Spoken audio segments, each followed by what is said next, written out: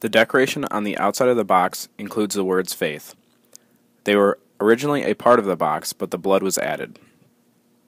The crank is a metal zinc rod that was bent, and then a spare leg from our doll was attached to add to the eerie design. The pictures on the side of the box are based off the show American Horror Story.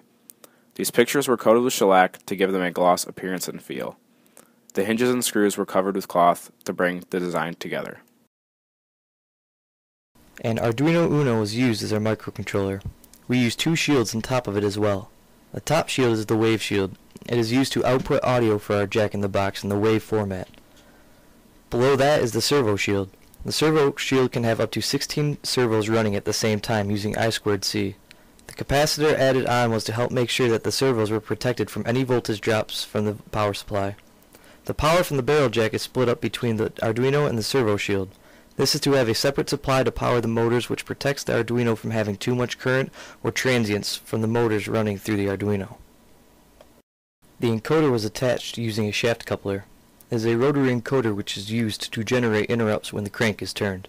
The speed of the music will change depending on the time difference between interrupts.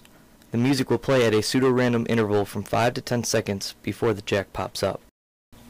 The torsion springs shown here are to help make sure the lid of the box pops open when released. A wood block was attached to the lid and cut at an angle for the springs to push against. The latch assembly also used a torsion spring as a hook, which clasped an eyelet mounted in the top of the box. The latch releases when a servo arm pulls back on the torsion spring, freeing the eyelet and allowing the lid to spring open.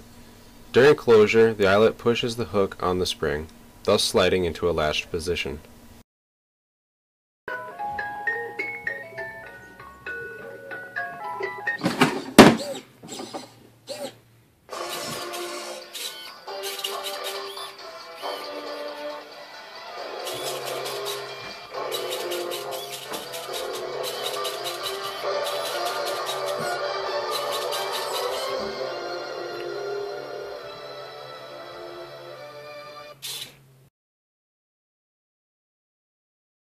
The latch gave us a lot of trouble because the first servo we used was not strong enough to pull the torsion spring's hook back through the eyelet every single time and overcome the upward force of the doll and hinge springs. The torsion spring itself also moved from side to side, so that the latch didn't close every time until we put a lock nut to secure the spring's position. To ensure the doll pops out of the box, a cloth was added as a buffer between the doll's head and the back wall of the box. As the lid opens, the cloth moves with it, as does the doll's head. Care must be taken when closing the box that the doll's head rests properly on the cloth. There are a total of 5 servo motors mounted inside the doll. The first servo operates the chest opening and closing.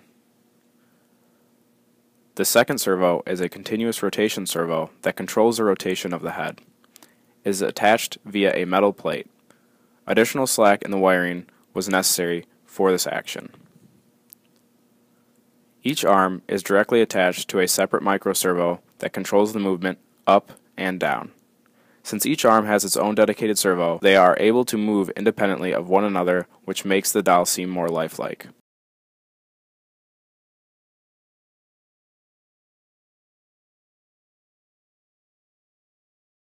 The fifth servo is mounted to a plate that is attached to the hinges inside the doll's head.